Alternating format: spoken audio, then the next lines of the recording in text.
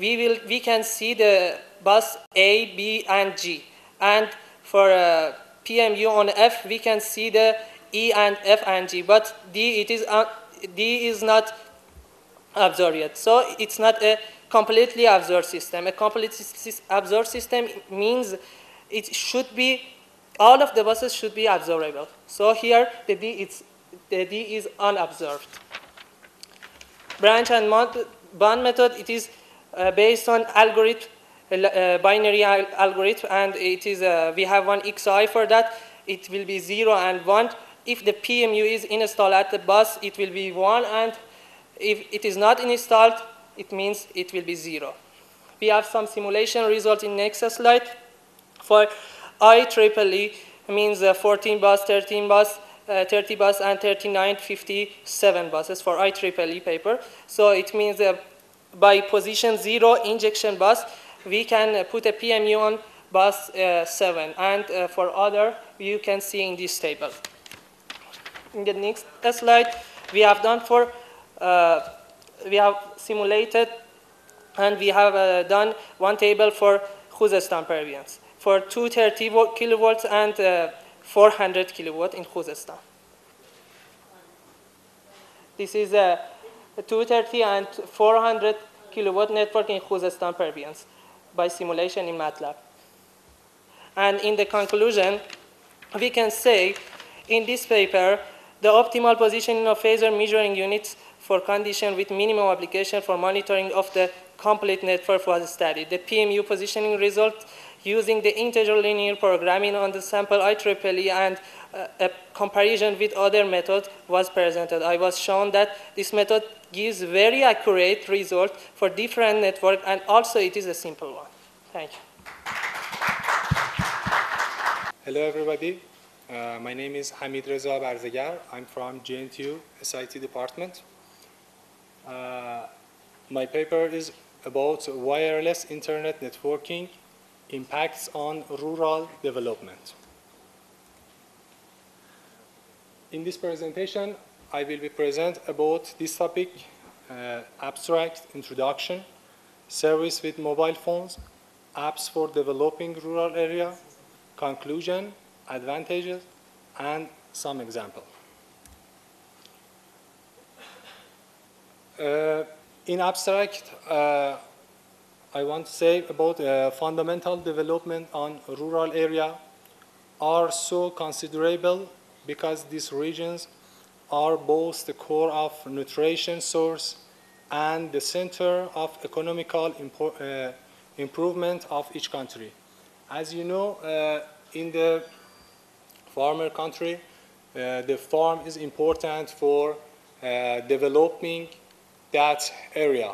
When you could shift some new technological process like internet and network to this area, you can bring the new technological and the new process to that area. It's happened to our world with WiMAX and UMTS internet. In the information area, mobile devices do a lot of action such as surfing on the internet, watching the online video, and buying something from online shop, and so on. For this purpose, we need to a smartphone with a smart operating system. Then in this century, a lot of mobile phone operating system like Android OS, Apple iOS, and Windows OS from Microsoft are introduced. With the smartphone, you have it. You can use this application. The three main OS in this world is Apple iOS, Android, and Windows platform.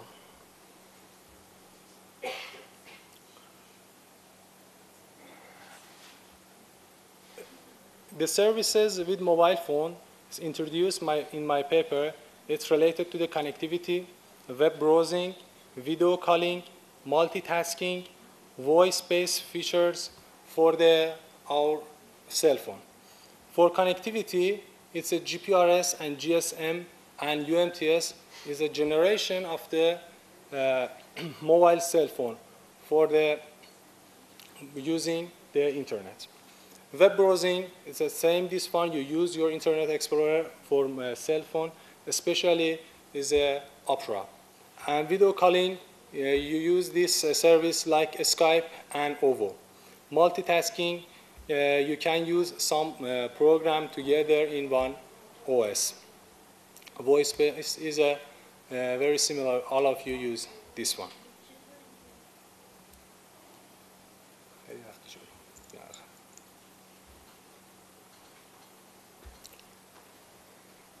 Here in my paper, I introduced 4 applications for developing on rural area.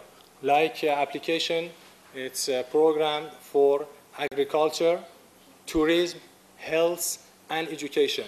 With the application for the health, you can, instead of move the doctor and physician to the rural area, you can use your phone.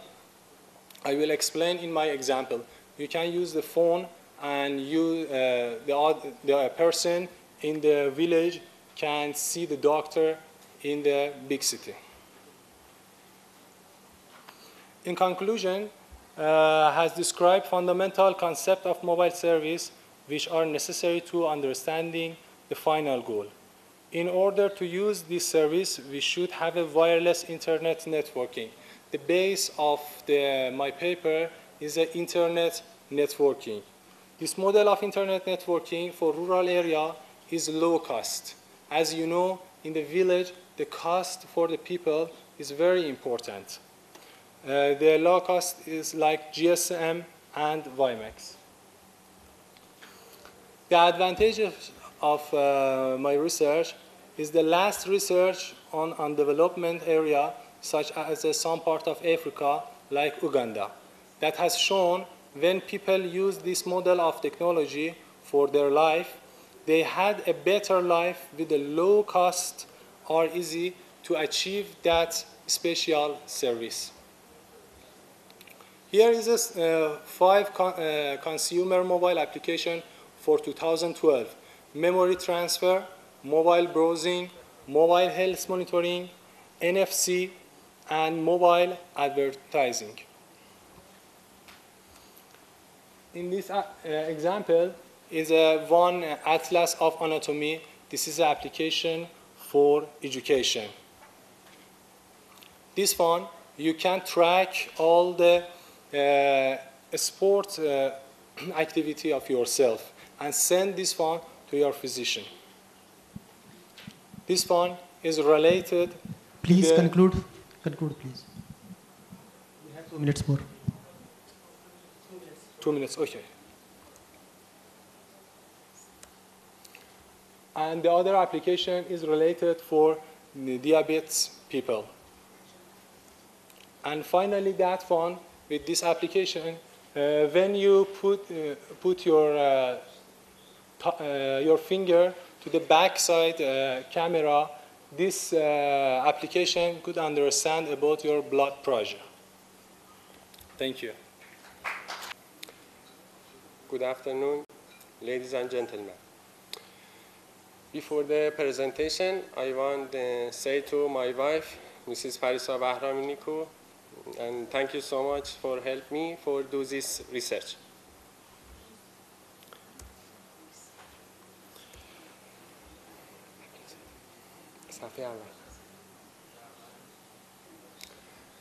My presentation is related to review on use of the reinforcement learning in artificial intelligence and is divided into 4 parts.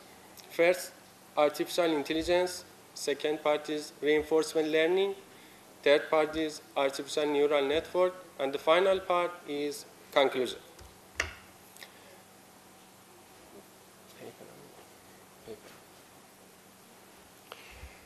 Artificial intelligence. What is artificial intelligence and what is the goal of the artificial intelligence? Artificial intelligence is a branch of the computer science.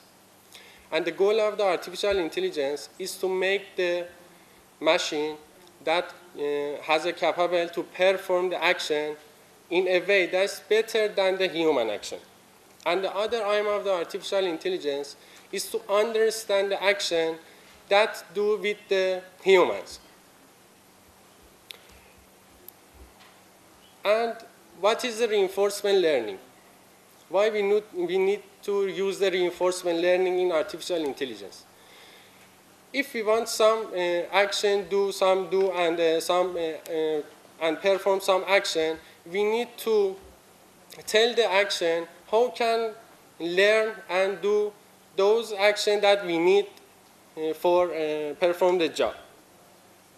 For understanding the reinforcement learning, first, we should understand the concept of the agent, environment, reward, punishment, and also limitation of the reinforcement learning. What is the agent? Agent is learner and decision maker. Agent is learner and decision maker. Environment is all things that are outside of the agent, and agent action and do perform in the environment. What is the reward and punishment? When the agent do some action in environment give a feedback to the agent. This feedback is maybe be reward or punishment. What is the limitation of the reinforcement learning? The limitation of the reinforcement learning is that need to a lot of capacity for store the state in environment. For example, you suppose that we have one agent that is in the step T.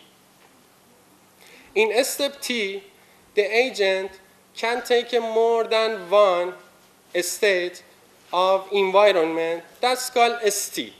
ST is a subset of S, where S is a total state in environment. Depend on ST, agent can select and do some things, some action. These actions are AT. AT is a subset of A, and the A is total action that are in the environment. After selecting the action with agent, in the next step, T+1, environment give the reward or punishment depend on the previous action of the agent to agent. And the goal of the reinforcement learning is to take a maximum reward from environment. And by repeating of this process, agent can learn how can do some action that are correct and how can do some action that are not correct.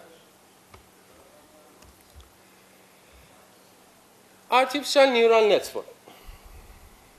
For understanding the concept of the artificial neural network, first we should have some background of the biological neural network. In biological neural network, there is one structure that's called neurons.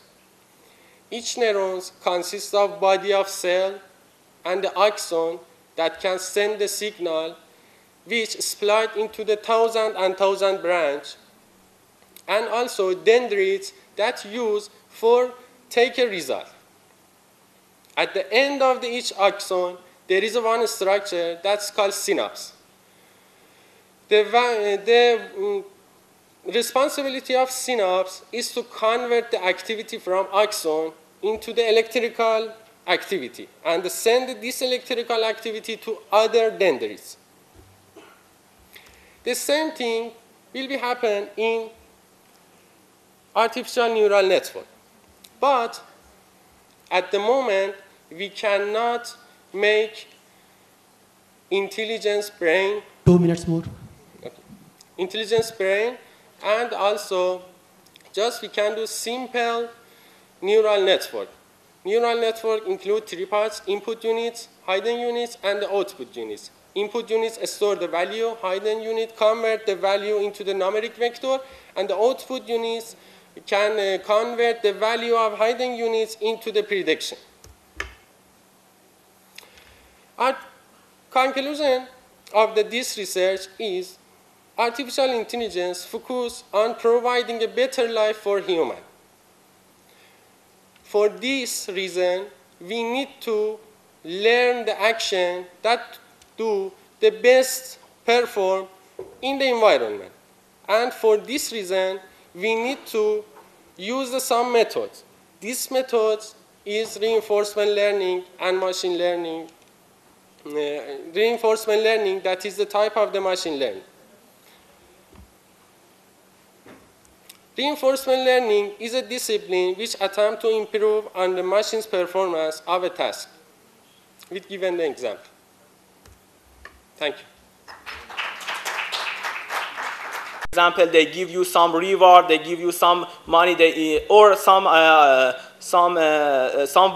website that attract the use for the something they are interested. And when you open it, after that you will see a website is not that your website. It just catch your username and password and use it later and can get your information. Next slide, please. Just in the short, I tell you about the access control. We have different kind of access control, and like mandatory access control, discretionary access control, and role-based access control that is very useful in the military systems. That you are separating your your privacy. For example, the administrator separate it to different level as they need it. For example, the high-level management have a more accessibility to the databases, and when you come law about the hierarchically of the important rule, they need it less, and you can get it. But that ranking. Would you please go to that conclusion, the last one, previous one. This paper has discussed different development that can be found in an information security environment. Network security is all about studying cyber attacks with a view to defending against them. Understanding what makes systems vulnerable to these attacks is an important first step in avoiding or preventing them. Most hackers were young adults, often teens who had dropped out of schools but were otherwise intelligent and focused. Thank you very much, all you, to listen to my presentation.